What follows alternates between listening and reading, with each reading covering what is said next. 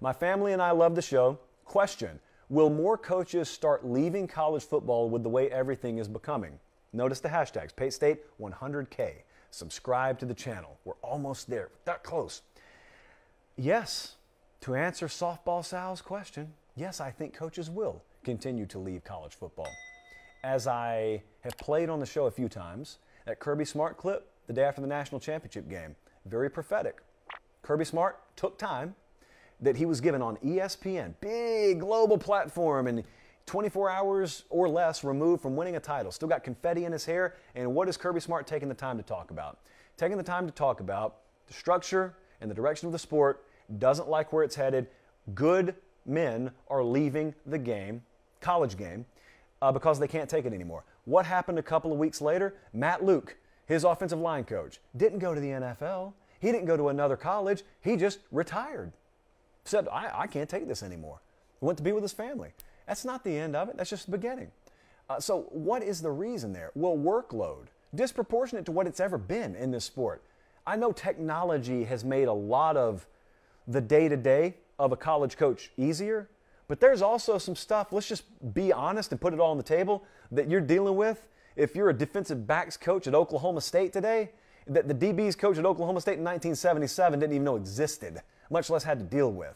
So there's a whole lot more on your plate. I can guarantee you the DBs coach at Missouri in 1977 was not recruiting 4 classes simultaneously. Oh, and by the way, re-recruiting his own roster to make sure they don't go out the door. I mean, were they even worried about scouting college talent? No, they didn't have college scouting departments because once you were on campus, you were on campus. They didn't need to worry about the transfer portal. It didn't exist. There's so much more that you have to worry about as an assistant coach. Everyone looks at the salaries, and everyone thinks you can just throw a certain dollar figure at someone and it creates 28 hours in their day. You can only do what you can do. It doesn't matter if I make you a billionaire. You're capable of what you're capable of, and every man's got a breaking point. Everyone's got a breaking point mentally. And once you reach it, you reach it. And some guys are leaving the sport because they know they're getting really close to it. Some guys are like Nick Saban or Kirby Smart. Those guys are robots. This will not be a problem for them. They are wizards. They are witches. They are different. They're not normal people. Most of them, 99.9%, even in that world, are not like them. And so, yes, I think there is a workload issue that could crop up. I also think there are probably some folks in the coaching profession that can handle the workload that may look at the overall, as they would probably call it, erosion of the bedrock of college football. Maybe there are guys out there, like it's happening in college basketball right now, who look and say, I don't like what this is becoming.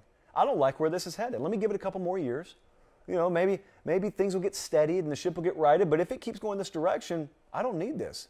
Plus, I got options. Maybe I'll go to the pros, which is number 3. It used to be that the NFL was a tougher place to work than college. That is not the case anymore. It's not remotely the case anymore. I was talking to someone a couple of days ago who was on a major staff in the SEC within the last 10 years, let's say, and they are in the NFL now. And I asked, not that I didn't already know the answer, but just to validate it, I said, compare what you did at fill-in-the-blank university day to day with what it's like now in the NFL. He said, I will never go back to college. If I don't have to, I'll never go back. I love the relationships with the kids. I love being part of developing guys at those premium points in their lives, but I've got a life. Like, I go home. I've got a home life. We work harder than an insurance salesman, yeah, but we've got time to ourselves. I did not have that in college. So you got that. Guys with options at the pro level are just going to the pro level. And fourthly, now this is one that I want you to think about that's evolving rapidly. The opportunity on television is unlike it's ever been before. You may have noticed that Tom Brady signed a pretty revolutionary deal with Fox on the NFL side of things recently. The number one reason it's revolutionary is because he's still playing. And the other reason is because he's going to be paid $37 million a year to sit in a broadcast booth. Did you hear what I said? This is not the metric system. Inflation's not that out of control yet. 37 mil. I think 37.5. Don't let me shortchange Thomas. 37.5 million a year. Anyway, there are salaries that are being paid to A-level broadcasters. Herb Street's getting 18 or something million a year, I think, from Amazon. Ditto for Troy Aikman. Joe Buck, 15 some odd million a year to go call the games for ESPN. Their Monday Night Football broadcast booth is over 30 million a year just in the booth. That is prime investment. A lot of you guys don't think it's worth it. I can promise you, if you were to see the minute over minute and quarterlies and audience retention and Q rating, and you had the pocketbook, you would be paying every dime these networks are paying. You don't think it's worth it because you say to yourself, oh, I'm watching football regardless. I never tune in for a broadcaster. I know you don't. I don't either. A lot of other people do. We are the P1s. We're going to be there no matter what. Believe it or not, they can take us for granted. There are some other folks, casuals maybe even, that are drawn to that sort of thing. So in college, guess what's about to happen? What's about to happen is a lot more of the streaming giants are going to get in the college football game.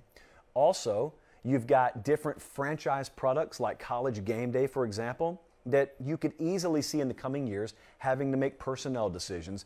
And you've got coaches that are making $8 million a year right now that could go double their salary for a tenth of the workload, or maybe not even that, probably a 20th of the workload per year that they currently do. They could go talk in a microphone and double their salary and cut their workload by who knows how many fractions.